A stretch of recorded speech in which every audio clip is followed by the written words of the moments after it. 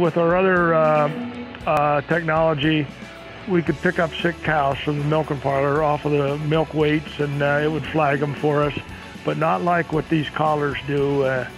I'm amazed that we get a list every morning, go check this cow and stuff, and usually you find something. Once in a while you don't, but usually you find some diarrhea, or you find mastitis, or you find pneumonia or something or other, but you're seeing it almost before the cow knows it.